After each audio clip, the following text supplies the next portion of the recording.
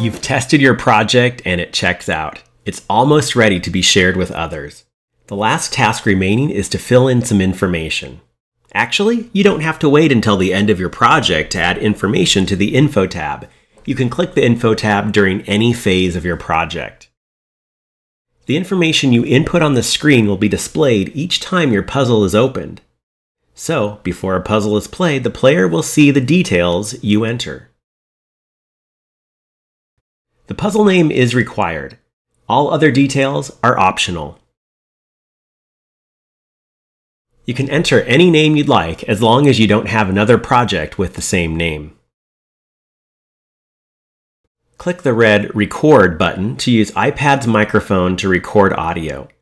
Click the Stop button to end recording, and play to hear what's been recorded. Alternatively, you can click the Add button to choose from the iPad's audio library. An audio description is great if you'd like players to hear directions or reminders before beginning your puzzle. You can share XPL recordings from the Explain Everything app to the Stick Around app. To add a shared Explain Everything recording, click the plus button next to the tutorial and select the one you'd like to display before players begin this puzzle. Click anywhere under Description to enter text. Like the other information you input on the screen, it will be displayed before a player begins playing the puzzle. This is a great place to type in directions and reminders. You can choose to make the answer regions visible while the puzzle is being played. Or you can choose to show the centers of each answer key region with a question mark icon. You should only choose visible or icons if it is not obvious where stickers should be placed on your project's background. You should input your name as the author. You worked hard on your project. Take credit for it. Type or paste a URL that players can click to visit inside of Stick Around's web browser before beginning a puzzle. This link can go to anything on the web. A web page, a PDF, an image, a video, pretty much anything with a URL. Click the plus button and select the best topic tag for your puzzle. You can choose multiple tags and add your own tags.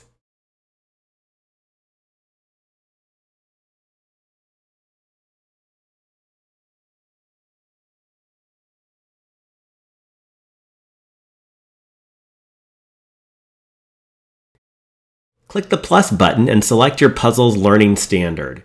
You can add multiple standards. Remember that inputting this information is optional.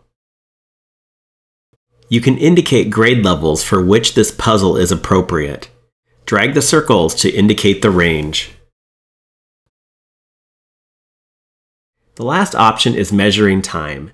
Do you want your puzzle to have a time limit? If so, click Countdown and choose the minutes and seconds. Another option is Timer to display how long it took to solve the puzzle. Stick Around allows for much information to be presented to a player before he or she begins a puzzle. As the puzzle designer, you get to decide what and how many details to provide.